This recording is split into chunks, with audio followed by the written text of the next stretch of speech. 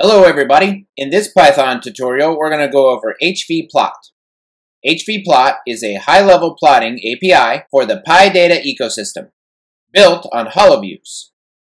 The PyData ecosystem has a number of core Python data containers that allow users to work with a wide array of data types, including pandas, xarray, dask, streamz, intake, geopandas, and networkx.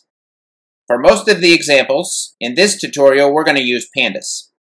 If you would like examples using any of these, you can go to the documentation at hvplot.pyviz.org.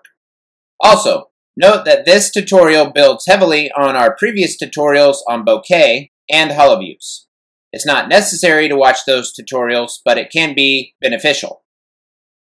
For more information and download instructions on hvPlot, you can go to python.org. Then go to the Python package index and search for hvPlot. Let's go ahead and jump right into our examples.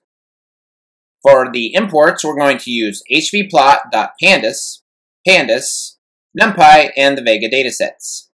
For our first example, let's go over how to create a simple line chart. We're going to go ahead and use this data frame here that looks like this. To create this line plot, we go ahead and we reference the data frame. Then we use .hvPlot. We go ahead and put in the x and y data, and we specify the kind. Now notice that we put x and y in quotes. We also go ahead and put the plot kind in quotes. In this case, line. And you run it, and you can see here we get our interactive bokeh type plot, where you can move it,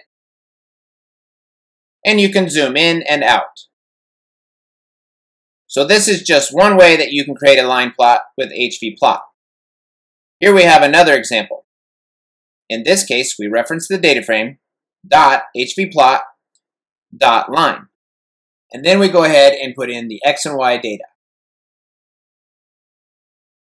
If you ever have any issues creating your plots like this, you can always try using this method. Let's go ahead and run it. And we get our line plot. In this example, we're going to go ahead and add some formatting. So we reference our data frame, .hvPlot.line. We go ahead and put in the x and y data, and here we've gone ahead and specified the width and the height. We've given the chart a title. We've specified the y limit, 0 to 1. So you can see 0 to 1. We've gone ahead and labeled the x and y axis, here and here. And if you would like to see a grid on your plot, you can set grid to true. If you would ever like to see a help screen for your plot, you can use hvplot.help and put in the type of plot you'd like to see the help screen for. When you run it, then your help screen will pop up, and then you can see your parameters, what the plot will return, generic options, and your style options. Next, for this example, we're going to go over how to create a line plot with multiple lines. We're going to go ahead and use this data frame here that looks like this. Now, one way to create this line plot with multiple lines is to move this x column to the index. So to do that, you can reference your data frame.setIndex and put in the column name. So when we run that, it's going to look like this. So you'll notice that the x column is now the index. Okay, so to create this plot, we reference the data frame. .setIndex. We go ahead and we move that x column over to the index. .hvPlot. And in this case, we've set the title, the y-axis label, and of course the kind is line. Let's run it. And you can see we get our line plot with multiple lines. In this example, we're doing basically the same thing, however, we create it in a slightly different way. So here, we go ahead and we reference the data frame, and that would be the data frame that looks like this. So in this case, we're not setting the index. Then we use hvPlot, we go ahead and put in the x and y data, and notice for the y, we put those columns in a list. y1, y2, y3. here, here, and here. And we assign line to the kind. Let's run it. And we get our line plot. Now let's go over some bar chart examples. For this first example of a bar chart, we're going to use this data frame here. And to create it, we use the dataframe.hvPlot. We put in X and Y. The kind is bar. And if you'd like to rotate the labels, you can use the rotate argument and set that to the degrees that you would like. Next, for this example, we're going to go over how to create a grouped bar chart. We're going to use this data frame here that looks like this. We've gone ahead and we've set the index to be the year column. So the data frame will go from this to this. To create the group bar chart, we go ahead and reference the data frame, .setIndex, we put in year, then we use .hvPlot, the kind is bar, and we set stacked to false. And here we have our grouped bar chart, and this is really pretty cool because this takes very little code to create somewhat of a complicated chart. Now in this example, we've created a stacked bar chart. And you'll notice that the only difference is that for the stacked argument, we set that to true. Moving on. Let's go over how to create some scatter plots. We're going to go ahead and use the cars dataset from the Vega datasets that looks like this.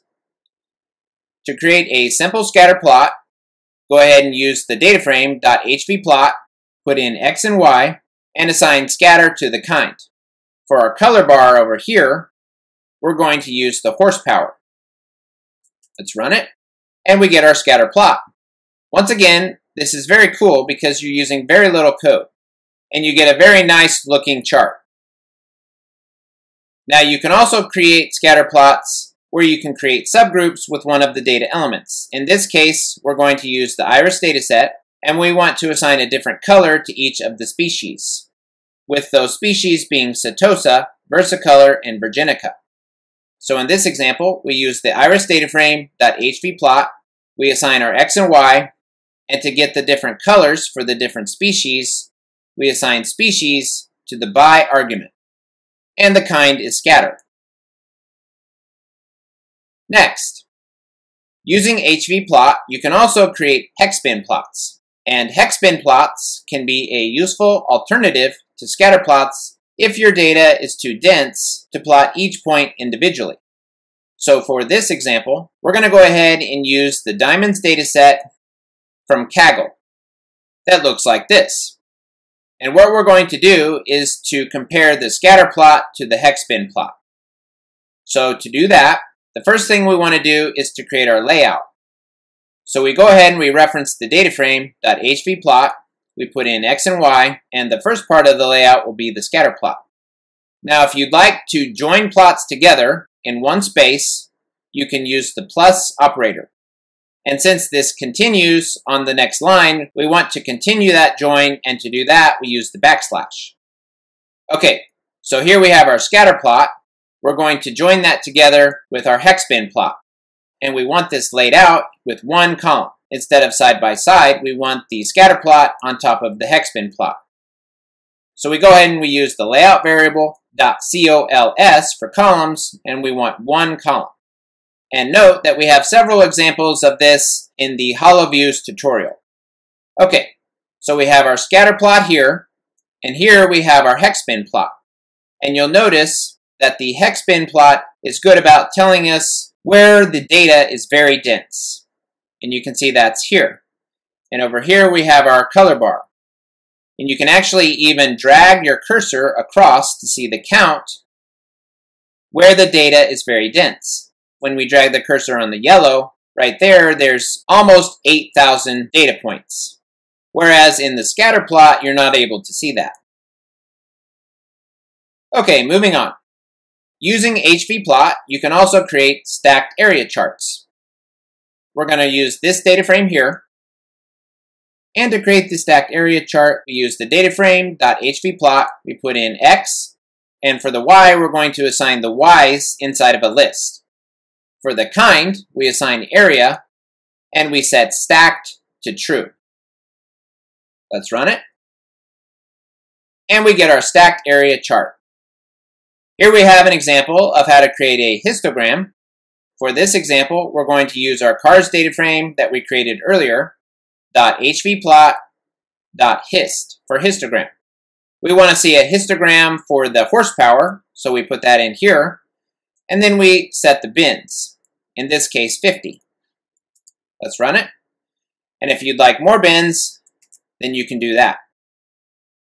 You can also create kernel density estimates to see distributions for your data. For this example, we're going to use this data frame here. Then, to create your KDE plot, you use your data frame, .hvPlot.kde. And we want to use each column of this data frame, so we put those in a list and assign them to Y. And run it. And you can see we get our KDE plot. Another cool thing you can do with hvPlot is you can create a scatter matrix. And it's quite simple to do. All you have to do is use hvPlot.scatterMatrix. Go ahead and put in your data frame. And if you would like different colors or subgroups for one of your data elements, you can assign that to C. Let's run it. And we get our scatter matrix. Next, hvPlot allows you to create tables with your data. Now, one use for this would be to quickly see your data in table form and then be able to sort it. And to sort the data, all you have to do is to click on the header.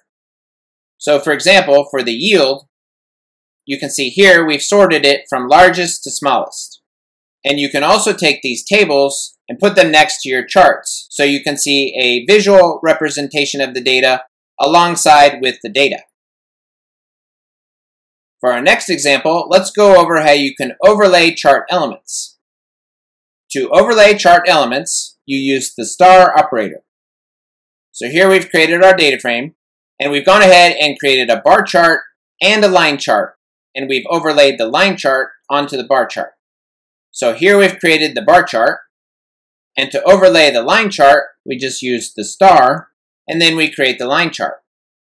So here you can see the bars, and here you can see the line. Now let's go over a couple examples of how you can create interactive charts with widgets. For this example, we're going to use the Gapminder data frame from the Vega datasets that looks like this.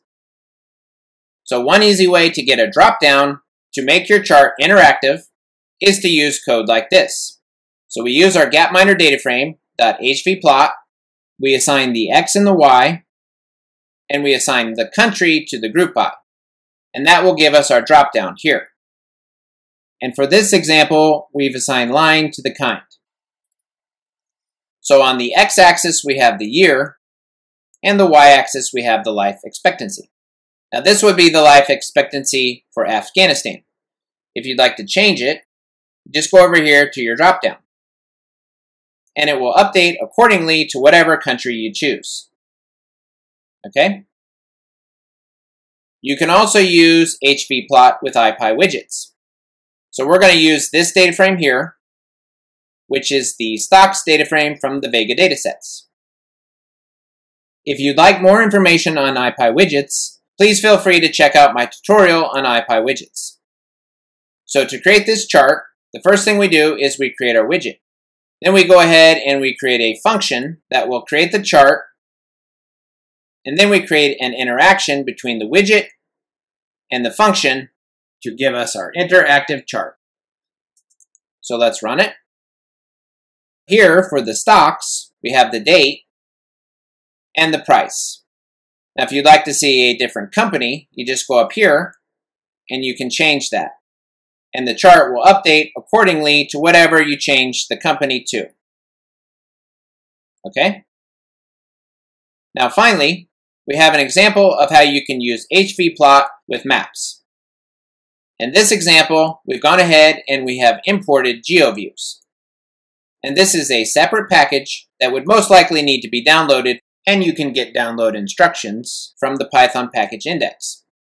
So, for more information on HoloViews, once again, you can go to python.org go to the Python package index and search for GeoViews.